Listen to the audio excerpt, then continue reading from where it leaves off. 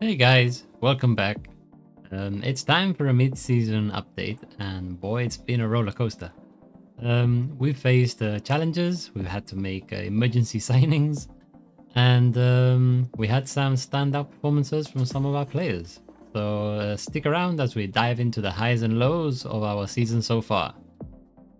So we started the season off on a good note with 3 victories in 3 games. However, during our third game against Yamaguchi, my biggest worry happened, and that was that Santiago got injured. Not only was he out of that game, after the game, physios had to tell me that he's out for 3 months with a dislocated shoulder. That left me having to scramble for a keeper, and I ended up signing Torres, another Argentinian goalkeeper. He's got the potential to be a 5-star. He's currently a 4-star, whilst Santiago's already a 4.5 star. But considering in my team what else I had available in my team, Torres was definitely a decent signing. Cost me about 50k from San Lorenzo. And unfortunately, so far he's played 10 games, conceded 22 goals and only 1 clean sheet. Unlike Santiago last season, where he broke the record for number of clean sheets, leaves a lot to be desired. Although, like everything, clean sheets aren't entirely the keeper's fault.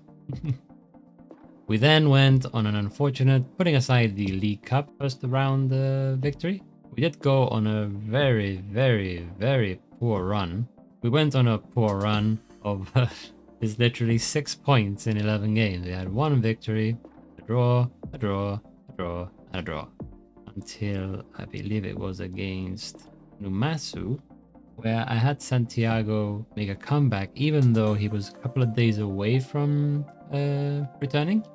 I mean, he did pass the fitness test, so I thought it was safe to play him, and we were quite desperate, but he was lacking a lot of much sharpness, so I wasn't expecting him to be a miracle, lifesaver for the team. But we did get a draw. I mean, we did lose 4-2 against Kofu. That was quite a hefty defeat. However, we did kind of turn the corner by winning against Tosu, drawing against Iwata, and winning against Oita 3-0.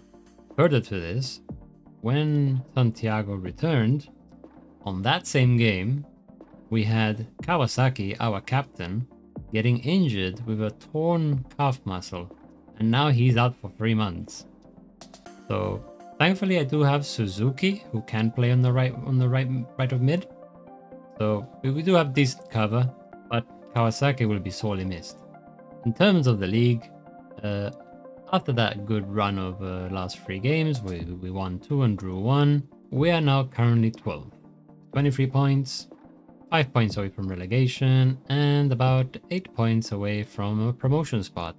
Considering we were expected to be relegated, I'd like to think that so far, so good.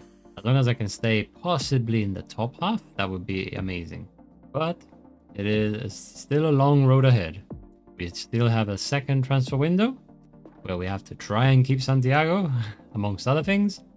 Maybe I can try and find a star player in the midfield, something. I don't mind if I break the bank a bit. I do want to make an investment though in the club. Let's talk stats. So our top goal scorer has been Eto'o with 8 goals. Our highest average rating player has been Nakai, although he has not played enough. I believe he's already played like 6 or 7 games.